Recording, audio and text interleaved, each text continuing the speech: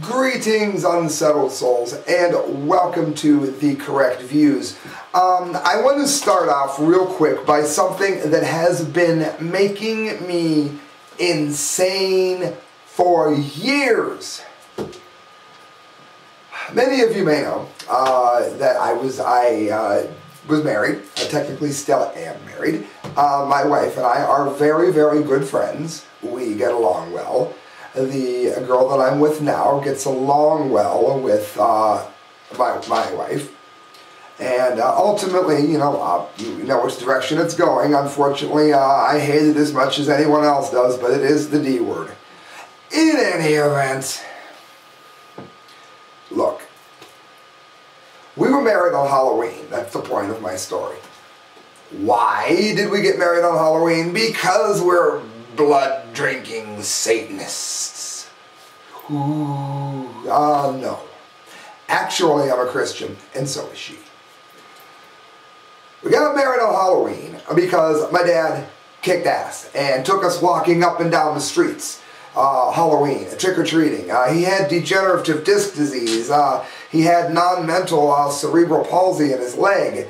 And let's face it, he was pretty much wrapped up, and he would walk forever back and forth. It was just a fun time, dressing up and makeup and all of it. See my pumpkin? You saw Christelle's pumpkin last time. Look, I'm talking about two articles here. One of them is from the AEP, Satanic Halloween Rituals Alarm the Polish Catholic Church, and Alex Jones also did a thing on the origins, the occultic origins of Halloween. Okay, look, I get it. Horrible things happened on Halloween. I get it. I completely get it. Things of an unholy nature that I would never condone happened on Halloween. Okay, I concede. Now let me ask you something. How many of you Christians, and I'm one of you, how many, I'm not including myself in this, how many of you chastise to no end people who get Christmas presents on Christmas, who don't like religion and are pretty much anti-Christian, against God, or at least an atheist? Are they a Christian because they got a gift and bought a gift for Christmas? Or does being a Christian mean that you have to believe in the birth, death, and resurrection of Jesus Christ for your sins? Okay. Does carving a pumpkin on a satanic holiday mean that you have given your life to the... Oh, but that's different. How is it different? I carve pumpkins. You know why? Because I like them. I like monster movies. I'm not satanic. I don't want anybody hurt. And you people are going overboard. There's something wrong with you people. So, happy freaking Halloween. Goodness, man. On to some real news here. Infowars.com, American undergraduates are recruited for population agenda control as UN raises the stakes. This is a travesty, and I will tell you why. Clearly, we're teaching our children at younger and younger ages that there are too many people in the world. I'll tell you something. And I put this in my movie, Bilderberg, Why It Mattered to Me. It's a DVD. It's on sale for $10. And it's simple mathematical fact. I'm reading this at the same time I'm talking. I used to be able to put graphics and things up when I was speaking. And I had a person staying with me that deleted a number of my videos. Do me a favor right now. Pause this video. Pause. And then go down to the video that says request for help. In 2 minutes, you can help me get my graphics back up. Anyway, we're teaching our children at a younger and younger and younger age that there are too many people in the world. And this is a bold-faced lie. As I pointed out in the movie, the entire world's population, given the exact same amount of space that the average person in New York City gets,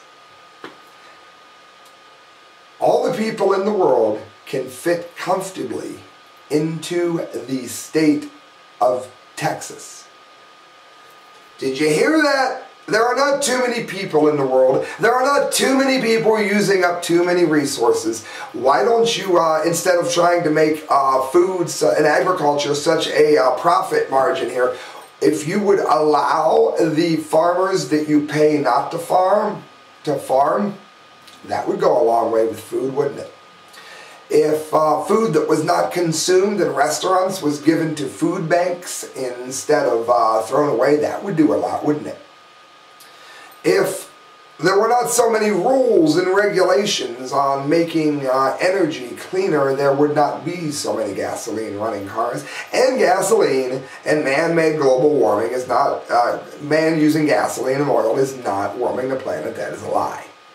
But we're teaching our children these things. Neo-eugenicist, that means a person that believes we should all die, of the new breed of people that want us dead. Neo-eugenicist John Sager to undergraduates, quote, "You're the ones who are going to be able to move this forward and complete what I see as one of the great social movements of our time." I'm going to read some of this. In a recent BNIO report released last week by the United Nations Population Fund, the projection for global population growth in 2050 has been raised with an additional 117 million on top of the earlier projection of 8 billion people. As the UN keeps up the pressure, an effort is underway to flood universities and colleges throughout the United States with population control propaganda. What that is saying is that they are teaching our college students and even our children, in some instances in grade school, that there are too many people and that we need to be euthanized. And soon you're raised this way. So let's face it, you and I had so many of you, and thank you, so many of you that came out of the woodwork to donate money to help my dad when he had cancer. Unfortunately, he lost that battle, but you guys were all there. So many of you. Well, let's move a generation ahead. A generation that has been taught, why donate money to help save this man? He's in his late 60s. He's got degenerative disc disease, so he's not really making a lot of money anymore. He used to when he was a nurse, but he's not worth it anymore. We're not going to donate.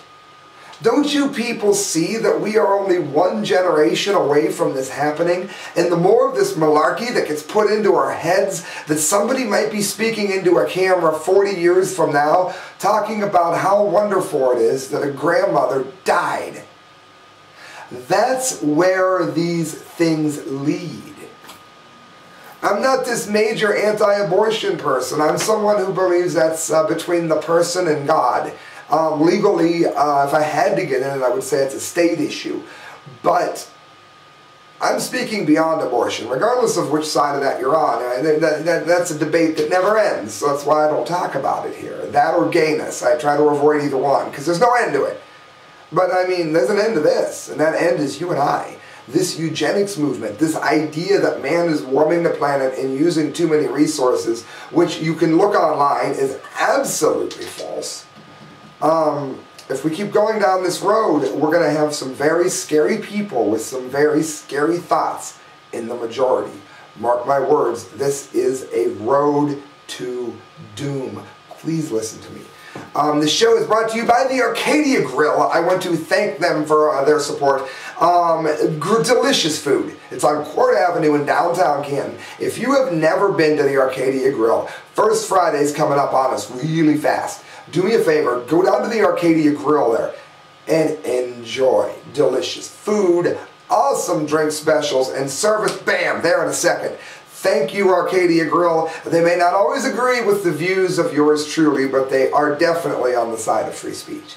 World Bank Luminary breeds smaller people to increase metabolic efficiency. Another InfoWars article. I picked two today, since I started off the show critiquing his occult Halloween BS. Hey, I agree with Alex Jones 98.9% of the time. In an article entitled The Populations Problem, written 2 days ago by Herman DeLay, a former World Bank luminary and current professor at the University of Maryland, suggests that designing smaller human beings to counter global population growth. Breeding smaller human beings, he asserts, could be the simplest way of increasing metabolic efficiency, measured as the number of people maintained by a given resource throughout. You know, this is a whole lot better than the standard eugenics that I just talked about. But let me address something here. Breeding people like dogs to make them smaller could be a moral issue. Could not be a moral issue. It's up, you know, to whatever. What if people are made to breed a certain way? Or what if it's easier to genetically modify them so that they don't grow as big?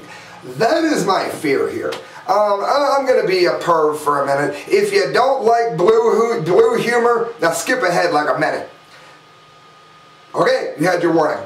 I have a thing for little people, not kids. The first person that says that will get blocked, and no one's ever been blocked from my page. Don't even go there. I like little tiny girls. Love it, love it, love it. My girlfriend is little. My ex, who I just told you about, was little. I've only dated like 2 normal-sized girls in my whole life. So from a blue humor, typical male point of view, okay, make them smaller. Alright, fine. Welcome back, blue humor people. And no, you know what? It's like gallows humor. I'm a faithful person. I never cheated on anyone in my life. That's a joke. I'm going to get back to being serious. People, look. Listen to this malarkey here. Human organisms might be genetically redesigned to require less food, air, and water. Indeed, smaller people would be the simplest way of increasing metabolic efficiency, measured as the number of people maintained by a given resource throughout. Want some more horror? I've got some. Happy Halloween.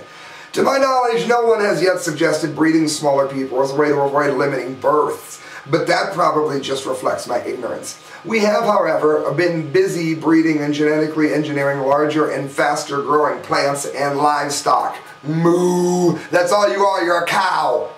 So far, the latter dissipative structures have been complementary with populations of human bodies, but in a finite and small world, the relationship will soon become competitive. This is ridiculous. It is globalism that is leading the problem. The only people that had any trouble with this population issue has been the most repressive, most poorly run governments. I agree with Sam Kinison here. Africans' problem is take people where the food is. Some places where these people are living are simply not a good place to live. And they have a population problem due to bad decision making. And I don't mean to be insensitive to people that are in Africa, but we need to be moving them out of that area. Let's face it. I've been there for 2,000 years. Okay, good. 2,000 years ago, when your ancestors were there might have been trees and pastures and grass and water. None of that is there now, so you should move. You're in a desert. The only desert we've ever irrigated that I know of with much success is in Nevada, and they're this far from, you know, God forbid, let a major disaster happen, and they'd be in deep trouble. The way we, like I said, buy, sell food, the way we make medicine at an astronomical cost, that is what is wrong with how many people there are. It's not the number of people, man. Listen to me. That's not what it is at all. What it is bad management of people. And I don't mean governments coming down. I mean people realizing that smaller communities are not such a bad way to go. And if you are in a big city, and people know me, when I get older, I want to retire to New York City. Somebody listening to this finds me a job in New York City, and bam, I'll go right away. I hate Ohio. But, you know, if you're going to live in a big city, that is fine as well. But if you're going to live in the middle of nowhere, starving to death, that is a decision issue to some degree. that is not so much a decision based on there being too many people. They're just badly placed, and their leaders very badly managed governments. They're too busy pocketing the money for their palaces and their warlords in Africa to take care of the issue of locating these people to parts of Africa where they could live and building communities where they could live. The problem is bad leadership. The problem is not too many people. Last thing I want to get to, and this just infuriates me, busted! Cops in this kid magnet U.S. city are the worst speeders in town. AOL News. I hate AOL, but I digress. The investigative news team at WKMG-TV in Orlando received tips that there were habitual speeders in the area, sometimes going in excess of 100 miles an hour, apparently getting off scot-free. Turns out that the reason for this is that they weren't being ticketed or prosecuted. They were off-duty police. In Canton, Ohio, you can see these buzzards that put the lights on to go through a red light, and then as soon as they get through it, they shut them off. And there's no emergency, that's my point. And yet, they nail you for doing 45 and a 35. And there's two ways that I suggest fighting back with this. First of all, cell phone brigade, move! Take your cell phones if you live in an intersection. On your next day off, just look out the window because we're in Ohio. It's too cold to go outside now, isn't it? Take your phone and film them doing it. And then upload that to your account. If you're worried that this is going to get you in trouble, no matter where you live, if you do this and you're afraid that it's going to get you in trouble, I'll tell you what. You send me the video of them doing it, and I'll post it on my channel. The other way to fight back is when you get a ticket, don't pay it. Get 20,000 people in one state to do that and watch what happens. Shut it down, my friends. You are listening to The Correct Views. Thank you for doing so. Good night. God bless.